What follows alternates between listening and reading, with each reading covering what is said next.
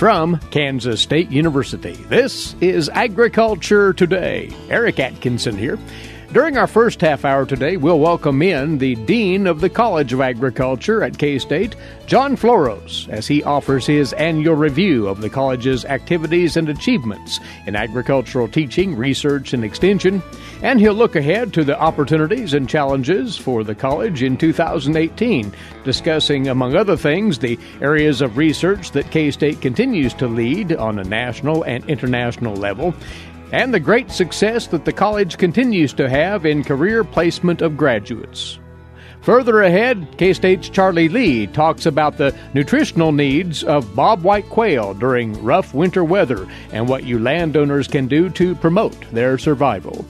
All that and more here on Agriculture Today. Did you know every Kansas farmer feeds 128 plus people? Kansas farmers are hard workers, dependable, authentic, and sensitive. Not only do farmers put food on your table, but they put clothes on your back and fuel in your car. For more information about Kansas farmers, visit K-State Research and Extension online or stop by your local extension office. This message has been brought to you by the K-State Animal Sciences Leadership Academy participants. As we ease our way very steadily now toward the end of 2017, we take an opportunity to visit at year's end with the Dean of the College of Agriculture at K-State, who also is the Director of Agricultural Research and the Extension Service here at Kansas State in that capacity as well. John Floros is with us once again, and it's a year in review, if you will, on the state of the college in 2017. Maybe take a peek to what lies ahead for the college in 2018 as well. So, John, thank you for coming over, first of all. Thanks for having me, Eric. How would you characterize 2017 then? There were ups and downs. That would be the basis of it? Definitely ups and downs. I would say more ups than downs. Obviously, one of the downs has been our budget and the budget situation for the university in general. Everybody probably by now knows that the university just experienced a third consecutive student decline. And because of that, the university had to recall back an amount of money from all its units, including our college and KSRE. So for us, we had a budget cut of 2.5% back in June, if you remember, and then another 5%. We're still going through that right now. So by the time you put it together, that means that within 6 months we've had a 7.5% cut. Very, very significant cut for our budget. But if this continues, most likely we will have to become much smaller in terms of faculty and staff in order to accommodate that kind of a cut. Not there yet, but not potentially there yet. On the brink of that. That's right. Not there yet, but we're starting to think about a hiring freeze coming next year in anticipation of what's going to happen this next year. If student numbers go up, then I think we'll be in good shape. If state budget looks good and we don't have a cut there, then I think we're going to be okay. If neither one of those things happen, if we have a state cut or student numbers continue to go down, we're going to be in trouble. All the units have had to pay back some of the money. Some of the units more than others, simply because of, some of them may have had positions that they could have capitalized on. Some of them may have had fees or grants or contracts or any kind of income that has come in. They could have used the money for that. But overall, it has been a significant impact across the college and across KSRE. That's the downside. We wanted to get it out of the way right out the chute because there are many positive stories to tell about the College of Agriculture in 2017. And one is enrollment has held up in the face of a trend we see not only at K-State but other universities in this state, a trend of downward enrollment. Correct. For 12 years within the college, we've increased year in and year out our student numbers, both at the undergraduate level and in some respects the graduate level. And that has continued over the last 5-6 years, with the exception of the last couple of years. What we're seeing now is we're not continue to grow anymore, but we're not dropping either. We're holding at what I would call a level playing field. Although we're graduating record numbers of students, both last year and this year, we continue to bring in enough students so that our numbers don't drop. The university's numbers have dropped significantly, but for the college, our numbers have not dropped. What that tells me is, number one, most likely we have reached capacity in some of our programs, some of our larger programs, either because we don't have enough faculty to continue to teach more classes, or in many cases because we don't have enough space to really put those students in. And in other units where we can accept more kids and we can train more kids, and we're looking and we're trying to get more kids, we haven't been as good in really bringing as many students in as we can. But student placement into quality jobs out there after leaving K-State, that is surely a supportive prospect for bringing more students in because the success stories are so abundant out there. Absolutely. And we have example after example that tells us that every student that comes through the College of Agriculture and makes it out, regardless of what the program is, they will find a well-paying job. Most likely before they graduate, they will have signed in the dotted line. Some of them within a month or two after graduation. 98% of our students find a job within 2 months of graduation, December or May. The rest, 2%, 1%, 3%, depending on the year, it's probably because they're not looking for a job or because they're not looking for a job in a broader geographic area. They want to find something near close to home. But that's the good part of we train our students well. We provide them with a lot of experiences that are hands-on. We provide them with experiences that really give them real-world understanding of what it is that people are expecting of them once they go out, from summer jobs to study abroad programs to internships with a lot of different private companies out there. So by the time they graduate, not only they have the jobs, but they also have a really good understanding of what they need to do to be successful in their job. So I think kudos to our faculty and to our staff for really preparing those students well to face reality and to face that world. And this is across all disciplines, it really is, which is equally important here. Correct. We actually have areas of study, programs, undergraduate programs, where we could easily place 2 or 3 or 5 times as many kids as we have, but we don't find enough to come into our programs. That is a subtle pitch for the opportunities that the College of Agriculture presents in an educational sense. The research side in 2017, what jumps out to you as hallmarks of that research agriculturally at K-State? Well, a lot of things. I mean, we are doing many very, very impactful work in many areas of agriculture and food research. You can broaden the scope and talk about crops, and you can talk about animals and animal-related agriculture. You can talk about water. You can talk about food. You can talk about all kinds of things. The bottom line is we have focused our areas of research in really things that are important to Kansas. We're working very closely to find solutions to the major issues, the major challenges that are facing our state. In some cases, the country and the world, but primarily we're concentrating to solve problems that are very pertinent to the state of Kansas. Take as an example water. We're working on more efficient irrigation techniques, and we're making progress. We're working on more efficient planting systems. We're working on different types of varieties that use less water or they're more drought resistant. We're working on varieties that are disease resistant as well as providing more yield. There's all sorts of things that we do from a crop perspective and an agronomic approach perspective to resolve water issues for Kansas.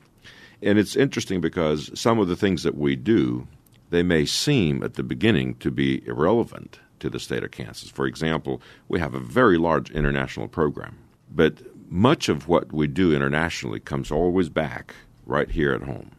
As an example, we do a lot of work internationally for sorghum. We have the Sorghum and Millet Innovation Lab.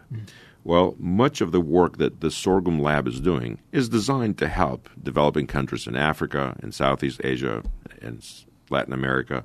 But the work we do in Africa, for example, is very pertinent to what happens right here in Kansas. because the conditions in Ethiopia right now are very dry and very hot, something that we face here at home on a regular basis, and we will face more and more of that as we move into the future. So the results we're finding in Ethiopia on sorghum, we can bring them back and improve sorghum right here at home. Those are just a couple of the multiple examples of the research we see out of the College of Agriculture at K-State. One of the enthusing parts of this, John, and we've had many of these people cross our microphones on this broadcast, but there's quite a collection, if not an army, of young researchers within the College of Agriculture right now who are bringing ideas and energy to the scene. And that is reassuring for the future, isn't it? Absolutely. Starting about 6 years ago, we started to hire a lot of people. Those people are now getting to the point where not only they understand the system, not only they understand what's expected of them, not only they know what they need to do, but they're actually doing it. They're submitting proposals, they're formulating ideas, they're working with other collaborators from within our college or within the university or beyond the university, some of them national collaborations, some of them international collaborations. And they're actually competing more and more to bring in the resources they need to conduct their programs. And what we're starting to see is really the results of many of those younger and mid-career faculty that are now starting to have their impact. And they are hitting their stride right now. That's exciting, frankly. Exactly. My expectation is that the college will continue to grow in terms of research for generations to come because we have hired some very, very good young faculty. And those young faculty, when you put it together with some of the really, really high-quality faculty we had here before, and they provide the mentoring, they provide the guidance, they're providing, the coaching, it's really a key to success, I think. Our guest on this first half of Agriculture Today, the Dean of the College of Agriculture at K-State, John Floros. We'll return with John after this break. This is the K-State Radio Network. Agricultural producers, landowners, and creditors, you have a partner in your legal and financial needs. Kansas Agricultural Mediation Services offers reliable, trusted information and guidance. Whether you need advice for ag credit concerns or are transitioning your operation to the next owner, Kansas Agricultural Mediation Services can assist you in making sound decisions for your business. To learn more, call 800-321-3276 or visit us online.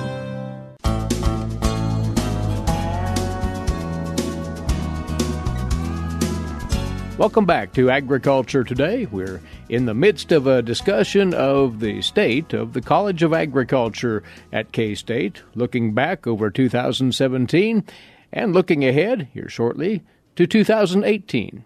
Once more with us is the Dean of the College of Agriculture at K-State, John Floros.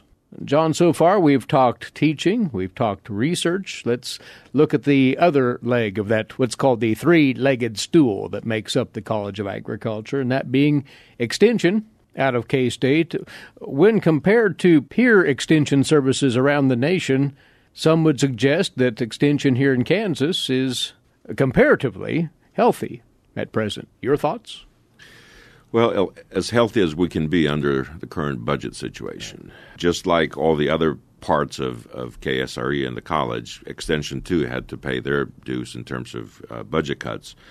But again, when I look at who we are and what we do and why and the impact we're having across the state, the impact we're having in terms of agriculture, the impact we're having in terms of the food system, the impact we're having in terms of water and natural resources, the impact we're having in terms of families, individuals, youth, communities.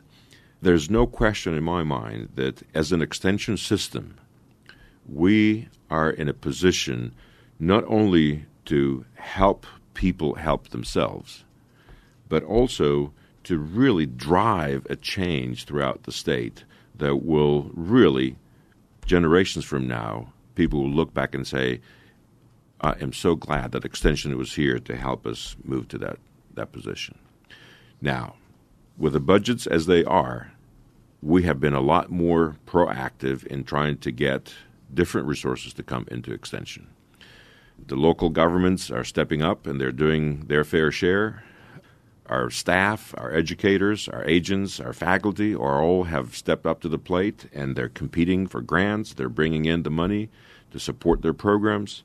They are going to foundations. They're going to federal agencies. They're going to all sorts of places to really find the money that they need to carry out their programs. And again, just like our research and teaching components that we talked about before, our extension faculty and extension educators, they are having tremendous success as well. Mm-hmm. So when I look at it, there's no question in my mind that, we do have an extension system that's very active, very beneficial, very impactful to the state today. Can we improve it? Absolutely. A few months ago, we hired a new associate director for extension.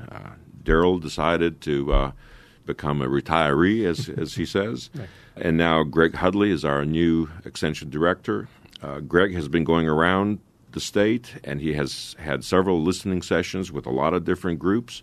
At some point next year, he's going to sit down with his leadership team, and we're going to sit down together, and we're going to figure out, what are all these listening sessions about? What have they told us? What are some of the key points? And we're going to start really looking into the future and how we're going to approach the future of extension here in Kansas. And as a program note, later on this week, we'll have Greg Hadley on to talk more about what he found out on those recent listening sessions and his intentions for the service as we move into 2018. And let's talk about the next year, if we might, John. To round out our visit, you do cite at least 2 or 3 what you would consider priorities as we get into this new year. What would those be? Well, there is no question in my mind that one of our continuing priorities needs to be infrastructure. As I mentioned before, we have units right now within the college and within KSRE that cannot continue to compete for new money to come in, research-wise or otherwise, because they don't have the space to put new technicians, new graduate students, new postdocs, new researchers to do the work that they need to do.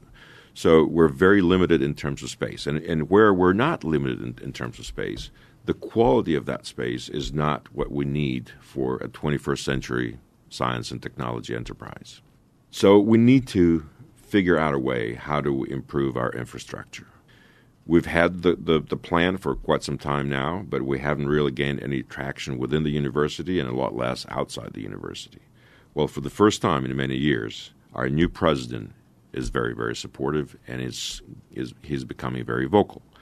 So over the next year or two, we will continue to push that as a priority for the college. Hopefully it will become a priority for the university, and hopefully maybe a couple of years from now we will have some action taking place at the legislative level so that if the state comes in with some money, then I think we can start moving down this path. We can raise the rest of the money. We might have some federal funds coming in as well. But that's a priority definitely for us, and it needs to be because our infrastructure has been left alone for a long, long time, and we haven't really kept up even with maintenance. And so you would welcome all inquiries about what the needs truly are from out in the countryside and otherwise. Absolutely. We have needs all across the board. It's not just for research. We have needs for extension. We have needs for teaching. We have needs for educational activities. We have needs across the board. So when we talk about infrastructure, we're talking about all of our infrastructure. We have a plan to start with one new building and renovate several older facilities. That new building, it's the name we have coined, it's FASTER, which means Food and Agricultural Systems, Teaching, Extension, and Research. That's what makes up FASTER. And I'm saying this because there's a misconception out, I think, that I've heard back coming to me, that this is only going to be about research. No, it's not. It's going to be about teaching, extension, and research, all three of them together. There was a recent ranking out that depicted where K-State is in the pecking order, if you will, as far as land-grant universities, and particularly, in this case, the colleges of agriculture around the nation. There are a number of these rankings out there, and you can pick and choose, but noting that this one does have K-State for sure, ranked in the top 5 in the country, and that's a source of pride, one would think. Oh, absolutely. But that's what happens when you have one of the largest and best teaching programs in agriculture in the country. That's what happens when you have one of the biggest and best research programs in agriculture in the country. That's what happens when you have one of the best and biggest extension programs in the country. When you put it all together, and that's what this company is called Niche, that's what they did. They pulled all that together, and they gave an overall ranking for agricultural programs in all universities across the country. And we came in as number 4 in the country. So when you're being put in the same category as Cornell and Iowa State and ahead of universities such as Texas A&M and Davis and a bunch of others, it makes me feel good. It makes me feel good about where we are and what our people have achieved. And I think our stakeholders should feel very good about that too, because what that means to them is that they're getting a first-rate service, and we're trying to solve their issues and their problems in a good way. I think one of the reasons that things have improved within the college and KSRE is also because of the support we're getting from a lot of people out there, from companies, from individuals, from stakeholders, from legislators. A lot of people have coalesced around the College of Agriculture and KSRE. And a good evidence of that is the fact that last year we've raised more than $20 million from donations from a whole different slew of sources. $20 million compared to the $3 to $4 million we were raising 5, 6, 7 years ago. That's a big difference. Yeah. Now, we did have one very large gift this last year, nearly $8 million or so, that really brought us to that level. But nevertheless, when you look at the average for the last 5 years, we're raising about $13+ million per year, which is much higher than what we were doing before. Every dollar that we raise goes towards support of our students through scholarships or other experiences that they have, supporting our faculty through faculty chairs, research-related support, extension-related support, as well as our infrastructure. You know, we're putting a lot of money into improving our infrastructure.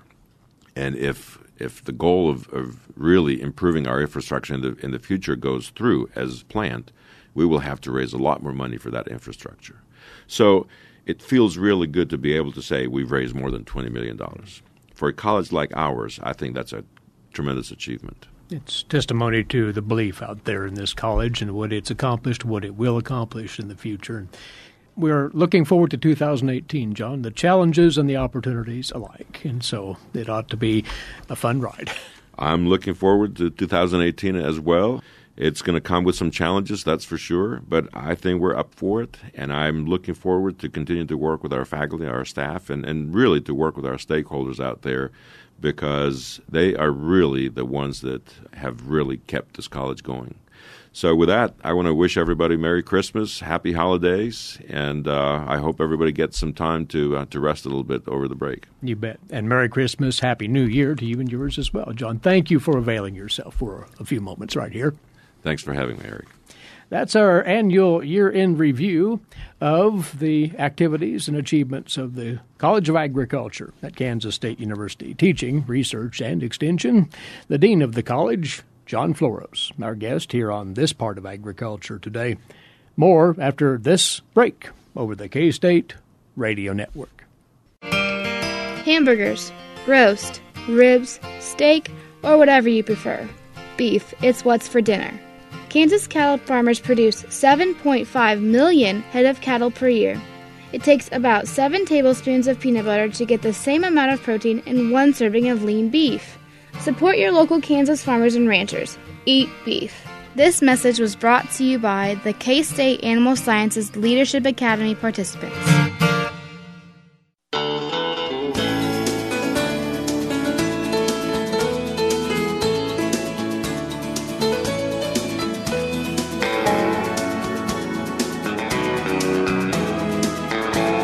Broadcasting from the campus of Kansas State University, this is Agriculture Today. Eric Atkinson here as we continue on now with today's agricultural news headlines for you. These courtesy in part of DTN.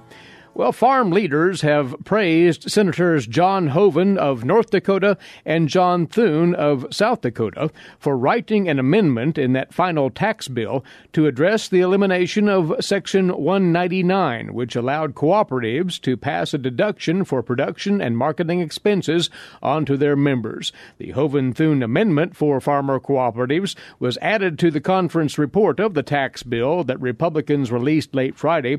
Hoeven said that he and other farm state senators worked to ensure the final tax bill treated cooperatives fairly. National Milk Producers Federation President Jim Mulhern noted that the final bill still repeals the domestic production activities deduction, as it's called, but he said the legislation does allow cooperative members to claim a new 20% deduction on payments from a farmer cooperative. This favorable treatment for gross income, he says, will help minimize any potential increase in the tax burden on farmer-owned cooperatives. The National Council of Farmer Cooperatives President and CEO Chuck Connor praised Hoeven, saying the senator recognized early on that the elimination of that Section 199 deduction threatened to raise the tax burden of many producers and cooperatives. The president and CEO of CHS Incorporated, Jay DeBurton, said the loss of the Section 199 would have had significant impacts beyond agriculture in rural communities. And the president and CEO of Land O'Lakes, Chris Polisinski, said that the provisions included in the final package will offset the loss of the deduction and help encourage job creation and growth across rural America. 4 governors meeting with Vice President Mike Pence pushed the importance of the U.S. remaining in the North American Free Trade Agreement as negotiations to modernize NAFTA continue. Republican Governors Kim Reynolds of Iowa, Asa Hutchinson of Arkansas, Bill Haslam of Tennessee, and Rick Snyder of Michigan underscored the trade deal is key to several sectors, including automobiles and agriculture, and the need for the U.S. to remain internationally competitive. They warned of the negative impacts if the pact fails and falls by the wayside, with Hutchinson warning of serious harm to agriculture, retail, and manufacturing sectors in his state.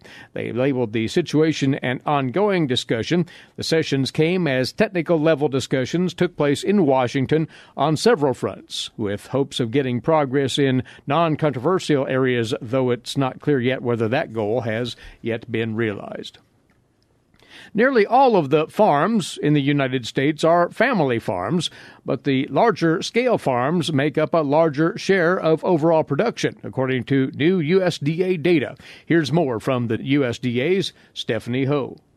USDA's Economic Research Service has issued a report called America's Diverse Family Farms 2017 edition. Farming is still basically a family business in the United States. About 99% of the farms are family farms, and they account for about 90% of the production. ERS agricultural economist Robert Hoppe authored the report. Small family farms, those with gross cash farm income or revenue less than $350,000, make up 90% of farms.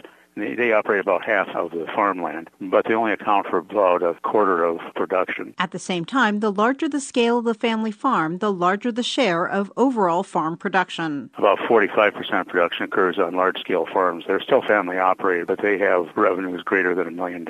What are 2 things he says small-scale farms produce a high percentage of? Poultry and hay. This is Stephanie Ho for the U.S. Department of Agriculture in Washington, D.C. And you're listening to Agriculture Today. Time now for the weekly feature for dairy producers, Milk Lines. Standing by is K-State dairy specialist Mike Brook. Mike? Today I want to talk with our Kansas dairy farmers concerning their feed costs as they move forward in the next 6 months. You know, now's probably a great time to sit down with your nutritionist and a cup of coffee and try to determine where you might be headed for the next 6 months in terms of feed costs. You know, harvest here in the United States is pretty much finished. We know a whole lot about what we're going to have available as far as what's in storage and stocks. So prices, barring some great change in exports or some other weather, natural disaster probably won't change very much in the next 6 months. So now it's really a good time for you to have that conversation with a nutritionist as to maybe how's the cheapest way to feed my cows in the next 6 months and still maintain the level of milk production that I expect from my cows.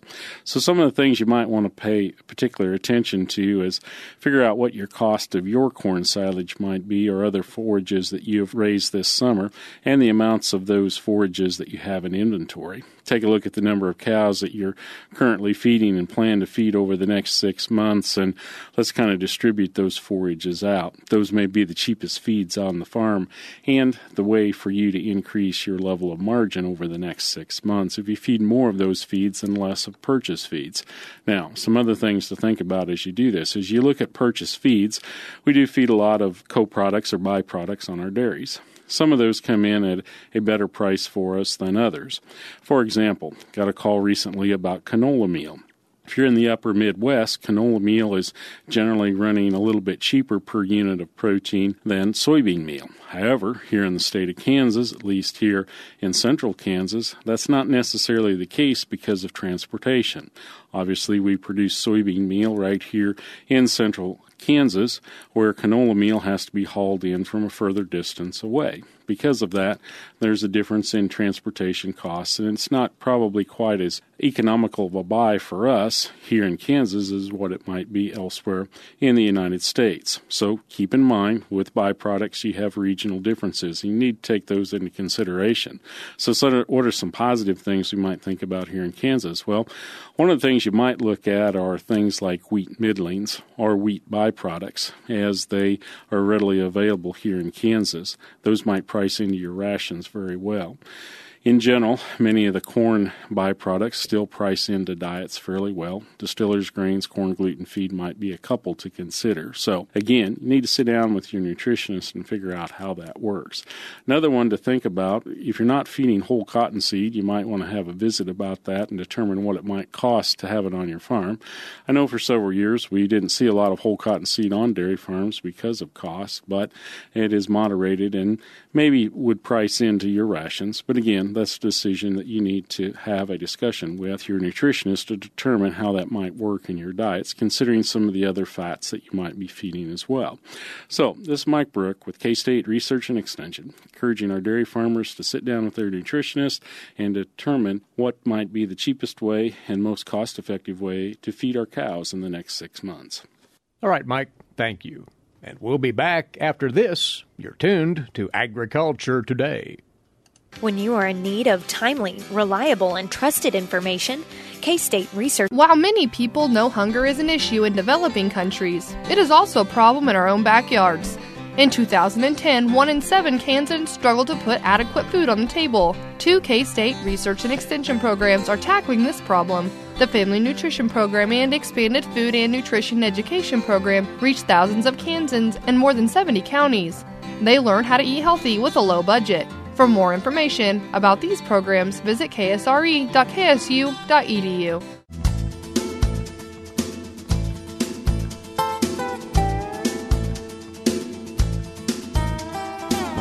Agriculture Today is back now as we visit once more about another aspect of wildlife management. Charlie Lee, across the way once again, wildlife specialist with K-State Research and Extension.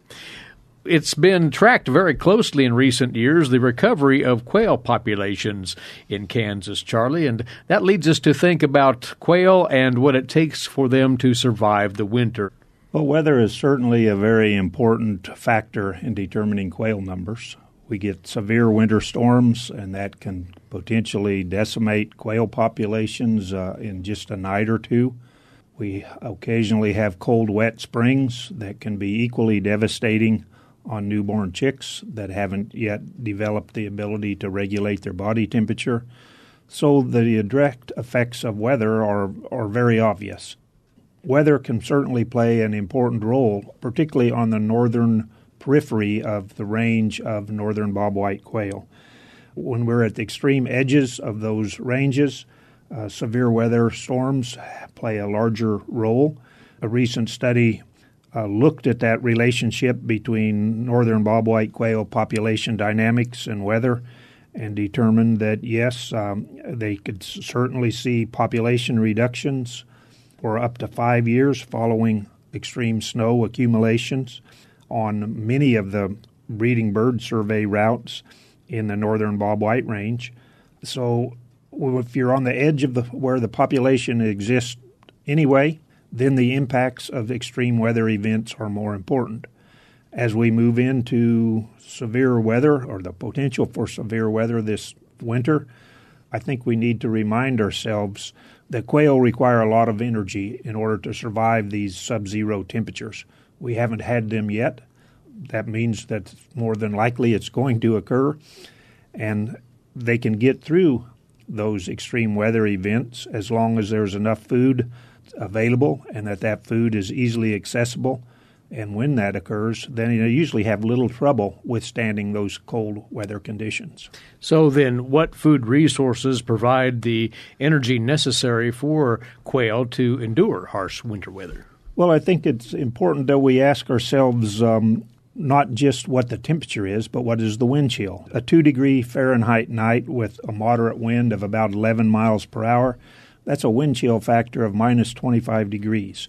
So that's pretty significant when we're talking about a small bird the size of quail.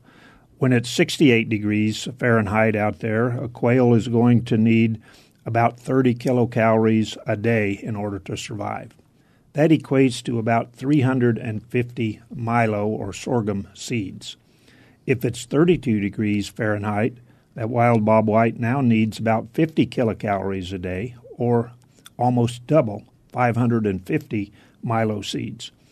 The quail have to have that to provide the body fat, so that provides the energy that keeps that body running during extreme cold conditions. With enough fat, quail or other birds can survive for short periods that they may need to fast when we have those other seeds unavailable due to extreme depths of snow or ice. So basically, the fatter they are, the better they can withstand those extreme winter storms. Now, you mentioned milo seed as a source of nutrition here. Is that the primary source found out there? Well, there's certainly a lot of food items out there for quail to choose. Food choice amongst quail have been looked at numerous times, and one old study that was done in Georgia tested 53 different crop seeds. The most preferred was milo. That was rated number one in 94% of over 600 trials that they looked at on food choice. And milo was number two in the other 6%. Wheat ranks up there close. Cracked corn was number 15 on the list. Sunflower was down at number 39. But the value of those seeds to quail during the winter depends not only on the energy that it provides, but also that size. For instance, if a quail is feeding on sorghum seeds or milo and needs that 60 kilocalories to survive when it's down below 32 degrees, that's 666 seeds that it's going to have to consume. That's one seed every 54 seconds for 10 hours a day. So that quail has to be pretty industrious to find that many seeds and eat them just to maintain that body condition for that particular day. But if they were able to consume corn, and sometimes the corn seeds are small enough, or if they're cracked, they need 41 seeds. So you don't need to do as much picking on a larger seed that has a higher percent of metabolizable energy. For wheat, it's about the same. You need 648 seeds to meet that 60 kilocalories. For soybeans, only need 103 seeds. Also was determined that when it's available, insects make the best bobwhite food out there. Crickets, 139 kilocalories per ounce, which is 30% more kilocalories per ounce than corn, which is very high in metabolizable energy. So if you have conditions where seeds are not available, insects are unlikely to be available as well. So the quail are going to have to keep that thermal energy needs met by utilizing body fat, which is put on at other times. But if insects are available, they are the best nutrition source for quail, although obviously in the winter that's a complication. Yes, insects are a great food supply. It's certainly important, and that's the only thing that young quail chicks eat in the spring. It's just a matter of availability. When it's cold and snowy out, there's not very many insects available for quail to pick. So if one would like to encourage quail survival by good management, artificial feeding's one option, making sure that adequate habitat's available another? Well, I'd prefer it would be done with habitat management to try to mitigate the impacts of winter. Make sure you have habitat that includes food sources that are likely to be available when we have snow cover, and make sure that those food sources are available to quail that's also fairly close to cover, because even if food is available, quail have to travel very far to seek those food sources. They're very vulnerable to predation at that point in time. Well, there's some research-backed information on the nutritional resources that quail require to make their way through a tough winter weather-wise in Kansas. And Charlie, much obliged. He's a wildlife specialist with K-State Research and Extension. Charlie Lee. With that, our Tuesday edition comes to a close. As always, thanks for tuning in. Eric Atkinson here for Agriculture Today over the K-State Radio Network.